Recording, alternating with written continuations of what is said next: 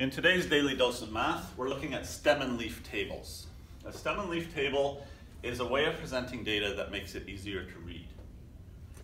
On the left side of this chalkboard, I have a set of data and it has the title scores.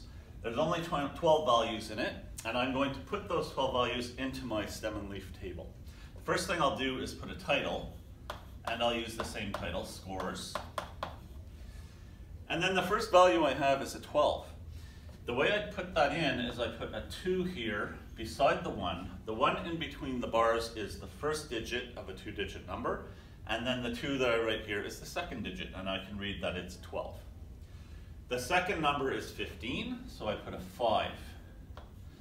Now I'm reading the data, I can say 12 is my first value, 15 is my second value. I keep reusing the number in between the bars as the first digit.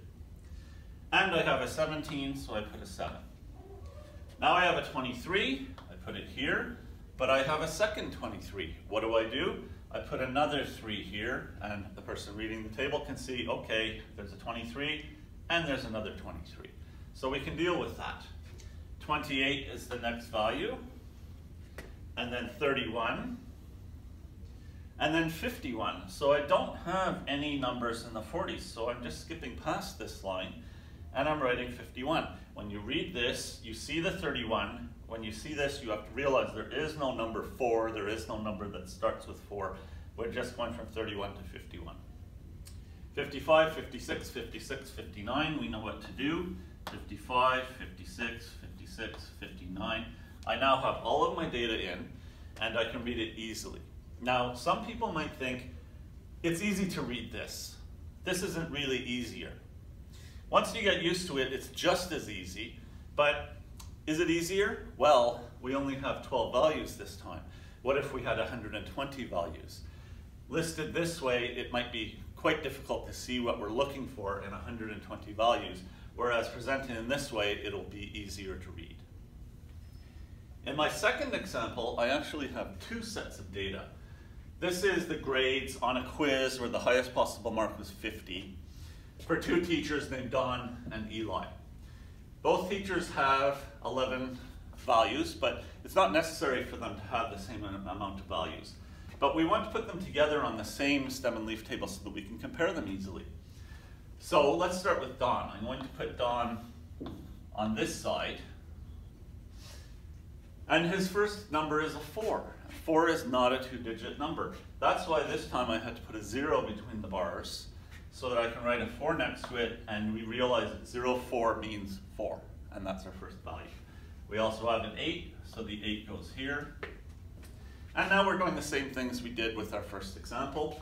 17 is next. Then there are no numbers in the 20s. 34, 35, 39. And we have 5 values in the 40s. 40, a second 40, 41, and 2 47s. We can read our data. Notice how I show a 2 even though I don't have any numbers in the 20s.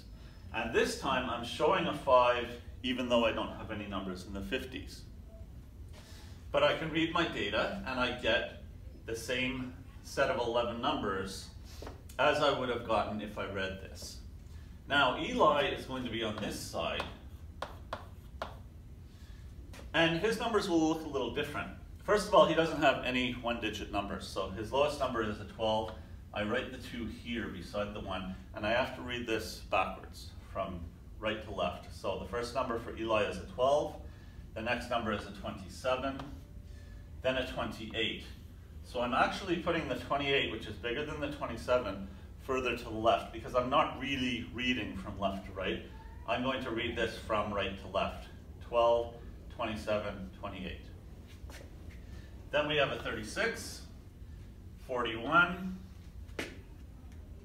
lots of numbers in the 40s, 43, 45, 46, 47, 49, and we have a 50. There's a student in Eli's class who got a perfect grade, and that's why I had to have a 5 between the bars in this table, because one of the sets of data that are showing on the table had a number that started with a 5.